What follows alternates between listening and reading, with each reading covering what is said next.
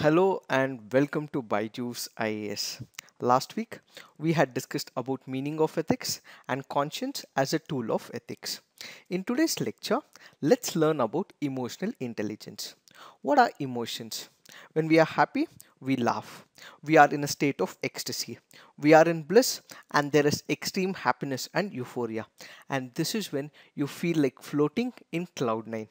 When we are sad, we cry, we sob, we are in a state of shock and turmoil. Tears just get welled up in our eyes, and this is when we need shoulders that can lend support to us.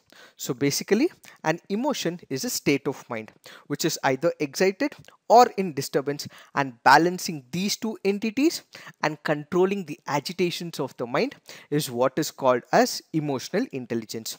So it is not about triumph of the heart over the brain, but instead it is a unique intersection or assimilation of both heart as well as the mind.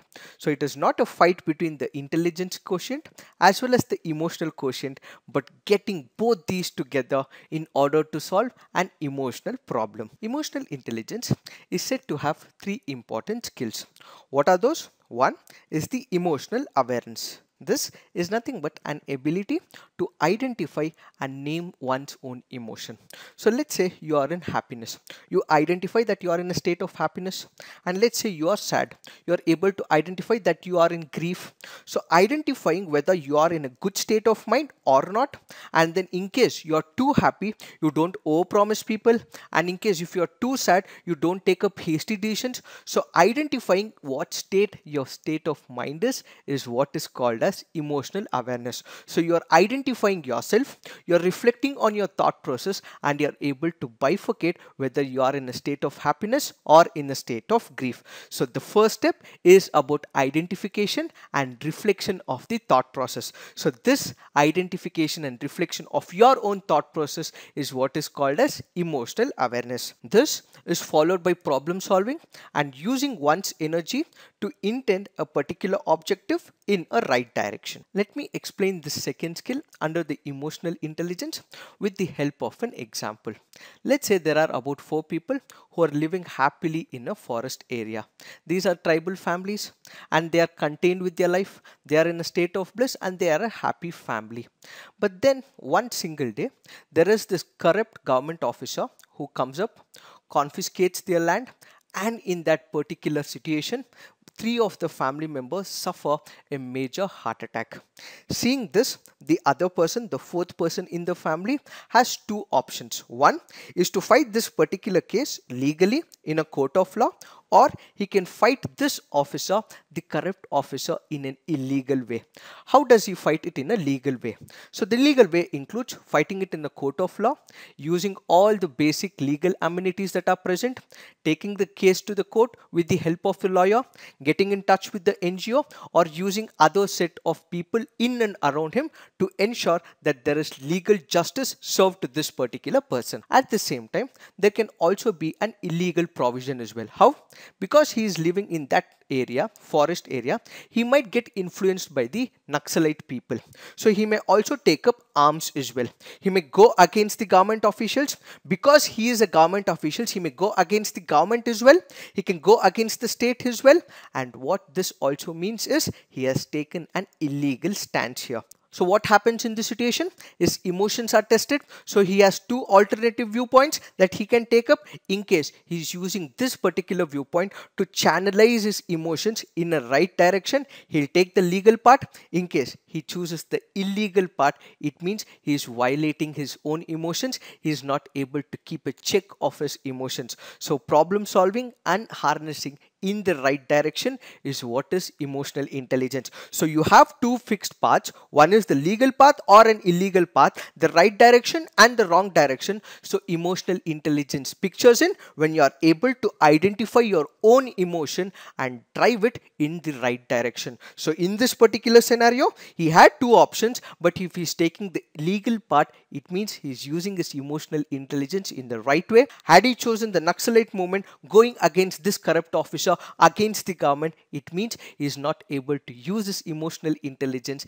in the right direction, and he's taken the wrong route and channelized his energy in the wrong direction. And the third important skill under emotional intelligence is the first two basically dealt with identifying one's own emotion and putting one's emotion in the right direction. And the third skill set is also about identifying another person's emotion. In the first two parameters, one was able to discover the inner self, the idea of mind and its emotions. In the third skill, what matters is it is not only important for you to identify and reflect on your own thought process, but you also identify what the other person is going through. So the minute you are able to see what the other person is feeling, that becomes the third part of emotional intelligence. So it is also about driving the narrative of this particular person, identifying what he is currently going through. In this particular parlance, what we have to understand is three important parameters when it comes to the ethics paper. So what is it? One is called as sympathy, the second is empathy, and third is compassion. When it comes to sympathy, let's take an example. You go to temples, churches and mosques, and there are people who are begging right outside the temple. So you understand that they are going through certain pain.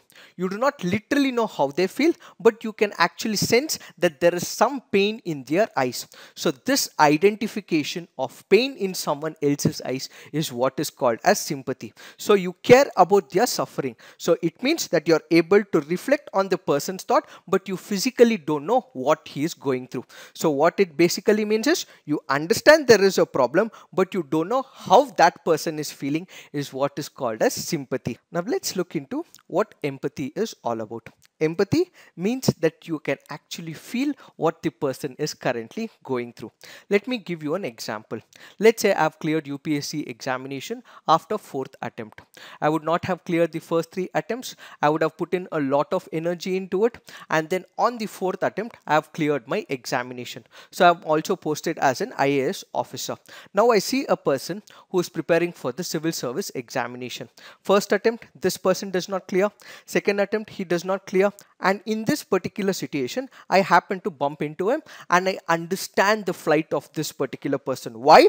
Because I have been through this process. I was able to personally connect to this particular person as to how and what situation is currently going through. Why? Because I have been through it and have experienced it. So because I have experienced it, I'm able to relate to that particular person. So empathy is when you know, you feel what the other person is going through, and in sympathy, you just see what is happening, you feel bad for them, but you personally do not experience it. In empathy, you experience it. In sympathy, you do not experience the pain of another person. Now let's discuss about compassion. As we just discussed, sympathy, I know that person is going through pain. In empathy, I'm personally able to feel it, and compassion is the next step of empathy, where I'm coming up with certain suitable measures to alleviate that person's suffering. So what it basically means is I understand that person is in pain. I can also feel his pain, and I also provide certain amenities or basic things so that I am able to push that person off his pain. Let me give you an example. There is a person who's not had food for several days. I can see pain in his eyes, so I can feel that person's pain. And what I also do, I take 100 rupees from my wallet and I also give him certain food. So I'm alleviating his suffer. So this is what is called as compassion. So a compassion is the next higher version of empathy. So understand this, it is this empathy and compassion which are also part of the third skill of emotional intelligence. Why? Because you are able to reflect on your thought in the first two skill, and it is the third one where you are able to reflect on the thought process of another person and also help him. So you're not only helping yourself, but you're also addressing the concerns of another person through the route of empathy as well as compassion. Now that we have understood all of this, let's take up a case study. Let's say you are traveling by a car in your city. There is a young boy who approaches you, knocks the windows of your car and pleads you to buy few pens which he is currently selling. Out of compassion, you consider his request. While you take the money out of your wallet, he snatches it up and starts running. A passerby who is looking at this entire scenario tries to help you out by catching this boy. Meanwhile, before you head to this particular place, people start hurling abuses against him and beat this young boy. So the question to you all is, what are the options available with you? What course of action will you select? So please write all your answers on the comment section, and we will have an elaborate discussion of this case in the following week. Now let's look into the next article. This article is speaking about MOSAIC, and this stands for Multidisciplinary Drifting Observatory for the study of Arctic climate.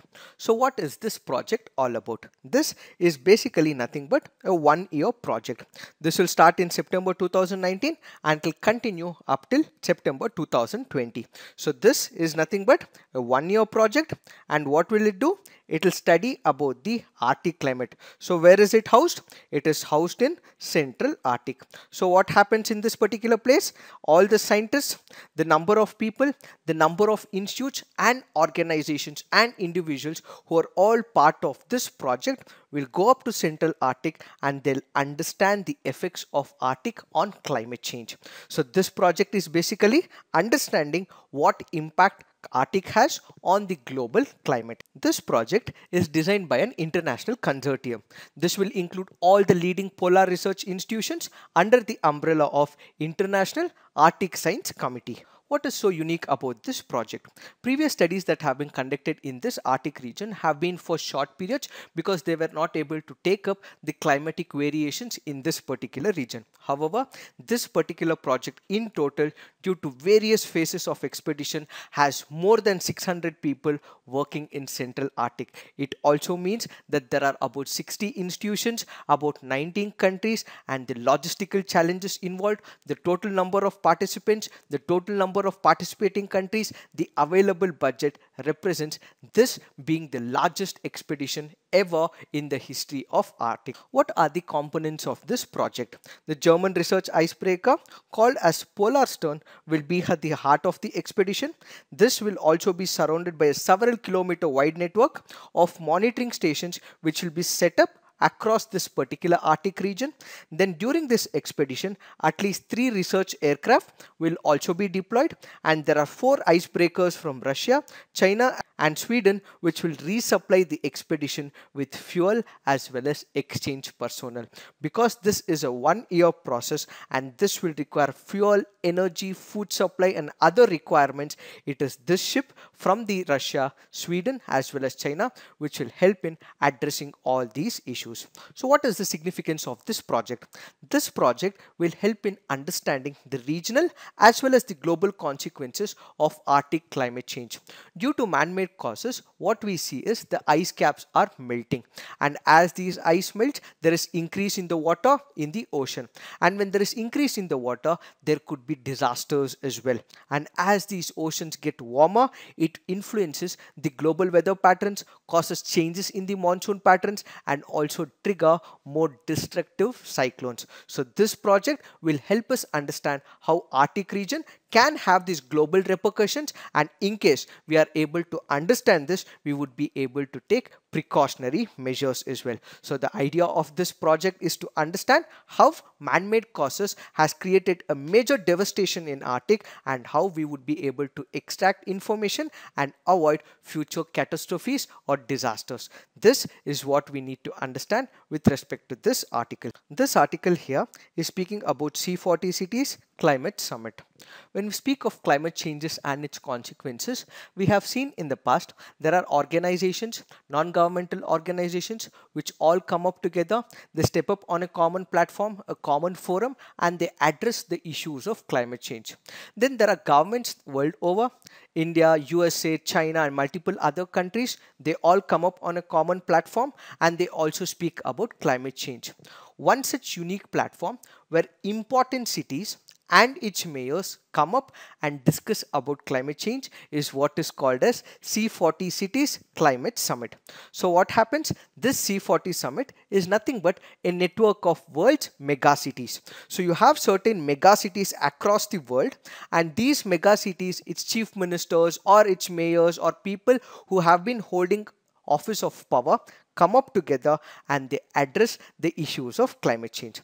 In this unique platform, mayors or people in power from these major cities will go up onto this particular platform. They also give innovative ideas. With respect to India, Arvind Kejriwal would be representing Delhi. So in case he happens to go there, he is going to speak about the odd even formula and other steps that have been taken by the Delhi government. So such information from one government will be distributed across all governments. So there is cross section of ideas and people from multiple cities come up and they exchange ideas so that they can reduce the greenhouse gas emissions and improve climate resilience. So after getting all the information to fight the issues of climate change, they come back to their home cities and they also inspire the participants as well as citizens to take climate action. So this C40 cities connects about 94 cities worldwide, and from India it includes Bengaluru, Chennai, Jaipur, Kolkata, Mumbai as well as New Delhi. In the present context, New Delhi Chief Minister is said to also speak about the odd and even formula and also how Delhi was able to fight the menace of pollution. This C40 as a unique platform was started in the year 2005 and this was started by the London Mayor Livingstone. Initially, we had about 18 megacities and this was increased to about 40 megacities in the year 2006, and then what we currently have is about 94 cities which are coming up onto this common platform to address the issues of climate change. It is this that we have to understand with respect to this article. Now let's look into the next article. This article here is speaking about the Citizenship Amendment Bill. We have discussed about this bill couple of times. We had discussed about this bill yesterday on our CNA's video as well. But there are two important points that this author speaks about. One, that this particular amendment bill stipulates that all those persons belonging to the minority communities in the countries of Afghanistan, Bangladesh and Pakistan, where their minority communities, namely Hindus, Sikhs, Buddhists, Jains, Parsis as well as Christians, would not be treated as illegal immigrants in India. However, what this article currently says is this forgets about the minorities like the Jews. So the first key concern is why is that the government of India has not considered this minority community called the Jews into this amendment bill. This article further speaks about atheists. There are people in these countries for Afghanistan, Pakistan or Bangladesh who are Muslims but they are not practicing Muslims, which basically means they are not believing in the concept of God and they are atheists. So what would happen to those people who are abused and bludgeoned in their home countries? So these people will also have to be safeguarded. This particular amendment bill does not take any light of this particular atheist community as well. So the major issue is it is not considering the Jew community, and at the same time those people who do not believe in the concept of God, even such people are not considered in this particular amendment. The author further speaks about two types of citizenship. What are those?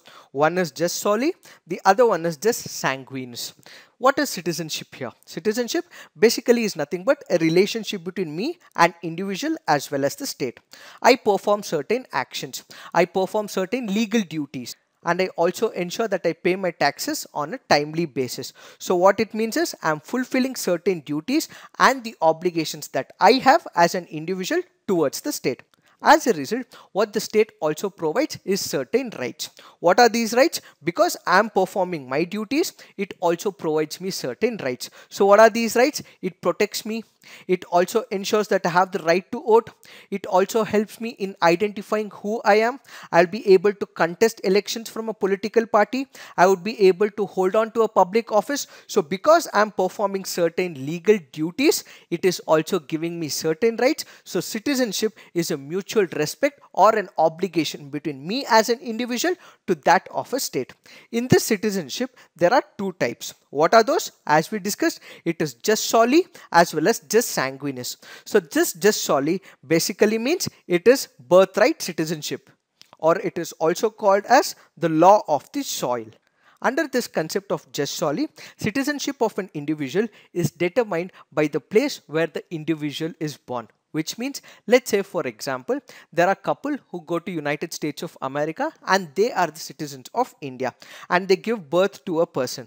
This person the minute he is born on the soil of United States of America, he becomes the citizen of United States of America, which means irrespective of the citizenship or what citizenship the parents hold, the minute the baby is born in the land, in the soil of United States of America, he becomes the citizen of that particular state. So what birthright citizenship basically means is, in case there is a person who is born in that particular country, irrespective of the descent or the nationality of the parent, that person becomes the citizen of that country. So United States of America is one such example under the jus soli citizenship concept. Then there is something called as jus sanguinis. What happens in this particular case is, a person acquires citizenship through descent, that is through their parents or ancestors, independent of where he is born. It means that because a person is born in that country, he does not automatically become a citizen of that country.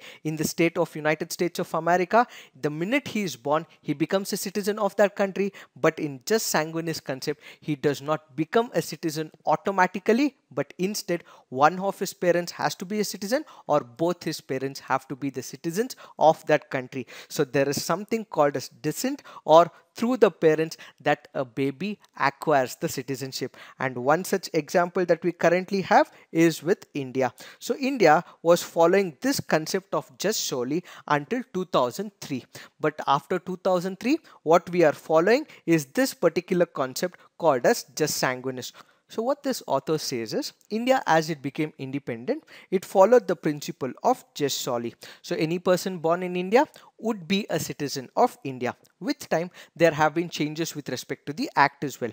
So we brought changes when it comes to the Citizenship Amendment Act of 2003, which currently says that any person, in case he has to become a citizen of India, he has to be a descent of India. So it means one or both of his parents will have to be the citizens of India. But this bill, under the Citizenship Amendment Bill, will be the first time that religion or ethnicity will be made as the basis of citizenship. So what is the concern the author says? India has always been inclusive irrespective of which religion they belong to. But this idea of inclusive India will be dismantled. Why? Because the bill introduces religion as one of the concept, and this could be a grave damage to the inclusive model of India, is what this article all about. Now let's look into the next article. This article here is speaking about sedition, and we have discussed about this topic in our day before yesterday's video, and another video explaining what sedition is will also be given in our description box, so kindly look into it for the entire analysis. Now let's look into the next article. This article is speaking about National E-Assessment Center. What is this? This will be an independent office, and this will look into all the assessments of the income tax payers. This center will be established in the National Capital Region, that is Delhi, and this will be a part of the government's ambitious plan to launch faceless and nameless assessment for the income tax payers. The Central Board of Direct Taxes, that is the CBDT, which usually looks into the income tax and its policies and its framework, is one which issued an order for the creation of this particular center. This center will also have about 16 officials and will be headed by a Principal Chief Commissioner of Income Tax as its chief. So what is this National E-Assessment Center? We all pay individual income tax, and this income tax is on the basis of calculation that we have with respect to our income. So for a particular income, we will have to file income tax with the Government of India. So let's say you have paid an amount tax for the Government of India for that particular year. This particular amount that you have paid is not in line with the income tax department. Why? Because they sense that you have underpaid or you have not paid as per that particular limit that has been prescribed by the Government of India. So there is discrepancy in calculation from what you have calculated and to what the income tax officials have been asking for. So there is a demand for more taxes. This is one situation.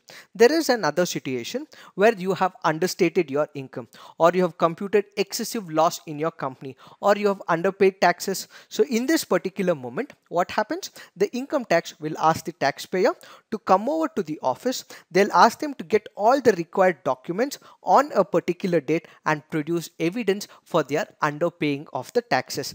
This particular component is what is also called as scrutiny assessment. So what happens in scrutiny assessment? Because you have underpaid, because you have computed excessive loss, or you have understated income, you are asked to get all these evidences to support your claims on a particular date. So you'll have to go to the income tax department and give all these evidences to prove that you are legitimately right. So in this particular case, what you'll have to do, you'll have to physically go to the income tax department, see their face, and also answer all their queries. In order to ensure that you don't have to go physically to that particular center, what the government of India has come up with is this particular program where there will be faceless transaction. So it is this faceless transaction is what is called as the National E-Assessment Center. So what happens under this program?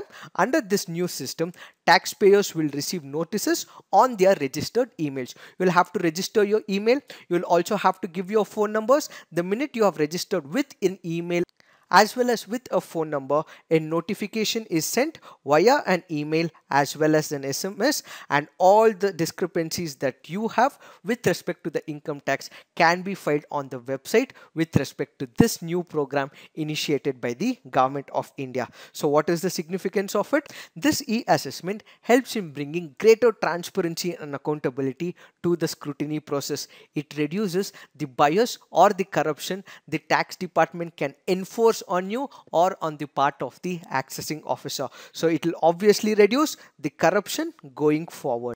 In the previous instance, when there was this scrutiny assessment, you had to physically go to the income tax department. It also means you will have to let go all your work. You will have to physically make your presence there. You will have to travel, which means you're also investing the time on this particular travel. Under this particular system, this will remove all that because you don't have to go physically. You're avoiding the travel and you're also saving on your time as well. In the previous system, let's say there is an emergency situation. A date has been given to you and you will have to be physically present in front of the income tax department. Irrespective of whether one likes it or not, you may have to be there. But in the present situation, let's say there is an emergency situation, you will have to be there with your near and dear ones. So you don't have to go there physically. Instead, you can ask one of your closed ones to also file income tax for you. So what this also means is other emergencies can be addressed under this particular program. And finally, the setting up of this National E-Assessment Center is also in line with the Prime Minister's vision of Digital India and promotion of ease of doing business. So all this becomes the significant aspect of this particular center. It is this that we have to understand with respect to this article. Now let's look into some of the prelims practice questions. With reference to Ram Leela, it is a performance of Ramayana epic. It is performed across northern India during the festival of Dussehra. The staging of Ramayana is based on Ramacharita which is composed by Tulsidas. It was declared by UNESCO as one of the intangible cultural heritage of humanity. Which of the above statements is correct? The answer to this is 1, 2, 3 and 4. All the statements are correct. So kindly remember all these key facts. Why have we picked this up? Because there has been a reference that has been made with respect to Ram Leela in this particular picture. Now let's look into the next practice question. With reference to the Information Fusion Center, it has been established at the Navy's Information Management and Analytics Center in Delhi. Its vision is to strengthen maritime security in the Indian Ocean region and beyond. Which of the above statements are correct? The answer to this is 2 only. Why? Because this is not established in Delhi. It is established in Gurugram. So under this Information Fusion Center, what we will also see is this will strengthen the maritime security. The entire region is benefited. Why? Because there is mutual exchange of information, and this will also address the issues of piracy as well. Now let's look into the next practice question. The archaeological site in Essur recently seen in news is in which country? The answer to this is Israel. Why have we picked this up? Because there has been a reference that has been made where Israel archaeologists on Sunday unveiled the remains of 5,000-year-old city at an archaeological site called as En Ensor. So kindly remember this particular name. Now let's look into the next practice question. Consider the following statements about river Feni. It is the only transboundary river between India and Bangladesh. It originates in the state of West Bengal and then enters Bangladesh. Which of the above statements are correct? The answer to this is none. Why? Because it is not the only transboundary river. There have been other as well, like Teesta, Ganga, so on and so forth. It originates in the state of West Bengal. No, it originates in the state of Tripura. So kindly remember this particular fact. So moving on, let's look into the next practice question. With reference to Agni 4 missile, which of the following statements is correct? It is a surface to surface missile. Yes. It is fueled by liquid propellant only. No. It can deliver 1 ton nuclear warheads about 7,500 km away. No. The answer to this is 1 only. Why? 2 and 3 are wrong. It is not the liquid propellant but 2-stage solid propellant, and it can deliver up till 4,000 km and not 7,500 km. Now let's look into the mains practice question. What is emotional intelligence? Explain the difference between sympathy, empathy and compassion with examples. Another important announcement: there will be no issue of the Hindu on October 8, 2019, as Ayudha Puja is a holiday for Hindu, and hence even we will not have any Hindu analysis for tomorrow. So we will not be uploading any video for tomorrow, and we shall catch up on Wednesday. So this is it for today. Thank you for watching. All the best.